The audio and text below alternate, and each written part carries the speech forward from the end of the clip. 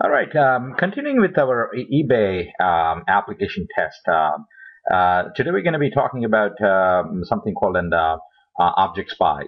How we could put ObjectSpy to use, what it is, and how it can be beneficial for us to use an ObjectSpy to find out the properties of an object.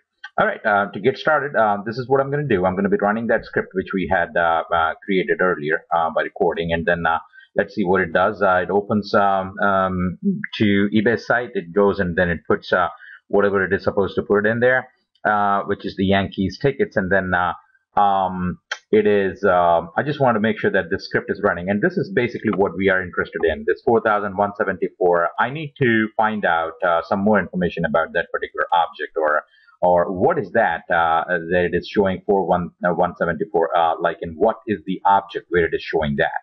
So in order for me to work on that, I will not close my browser in my script anymore. So that way that will give me a little idea of what's happening in there so that I could sit on that browser and then, try and figure out what it is doing. And also, we will try not to put in like a wait of like 10 seconds because that's basically taking our time in here. So I'm going to reduce that in my next run. All right, here we are, that 4174. All right, you see that the result here is 4,174 for the search which we have made on this Yankee tickets.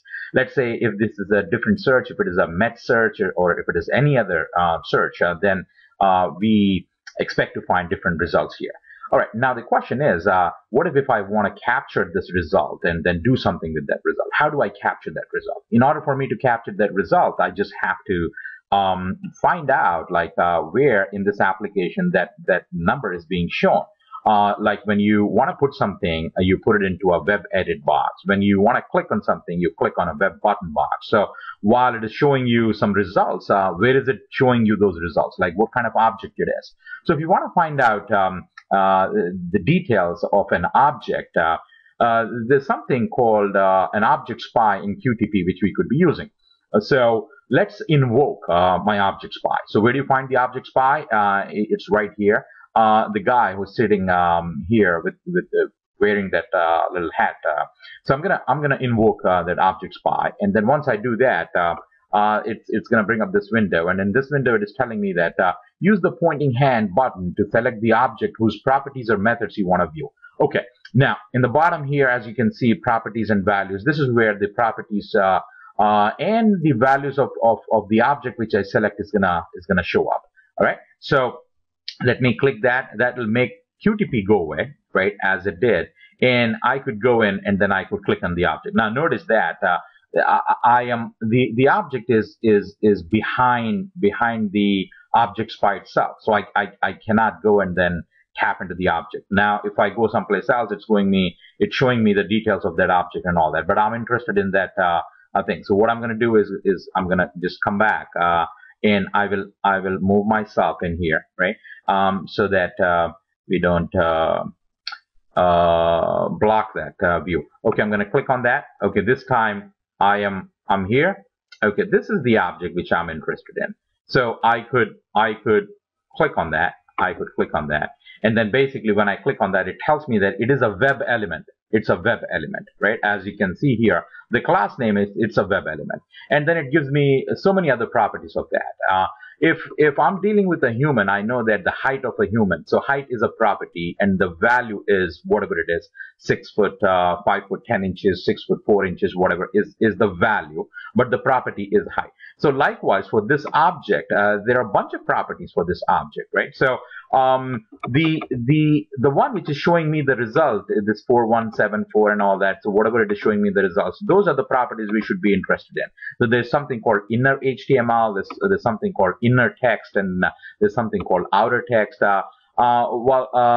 You will know some more details about these properties if you get into HTML. In one of my videos, I'm going to be walking you through and then talking to you as what is HTML, what are the different objects which you could put in through the HTML, and what are the properties which a developer or an HTML designer or a web page designer will be using for an object. But that's a topic for another day. For now, we are dealing with this object. So we got the object. The object is a web element that I know. And if I'm interested in some of the properties of the object, some of the properties would be inner text or inner HTML, outer HTML, stuff like that. Okay, so that was your ObjectSpy trying to help you to find out the properties of any object. Say, for instance, if I want to find out the property of, let's say, this object, right? We don't know what this object is, right? It looks like it's a drop down.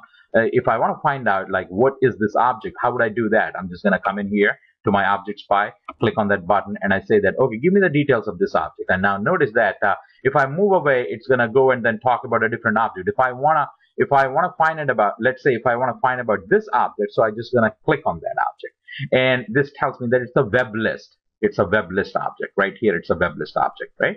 So if you want to find out about any particular object and the properties of that object, you make use of what is called the ObjectSpy. One more try.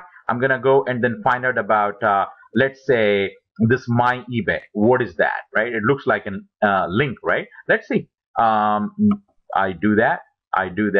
I come in here and I click on that my eBay. When I click on that, it gives me here. It's a link. Right, it's link. Now you might be wondering, like, for everything else, it is like a web button, web edit, web list. Why is not web link? The reason it's not web link is because there's nothing like a link in a Windows application. To distinguish your objects from the Windows application to web application, what they have done is they appended the word web or win in front of these objects. So if you're dealing with a Windows application, you would find like a Win edit, a Win button, right? There's no need for a Win link because there's nothing like a link object at all. There's only unique object link, and that you could find only in case of a web applications. Anyway, so that was a very short demo about ObjectSpy, what it can do. We'll be using ObjectSpy a lot in our future classes. As we go along, you will find me using ObjectSpy a lot because we will be using so many objects, and we would like to find out the properties of those objects. And the way we could find out the properties of any object is through the use of the ObjectSpy. So we have to be using ObjectSpy. Alrighty, thank you for attending this little video here on ObjectSpy, and we'll come back again with a later video. Thank you.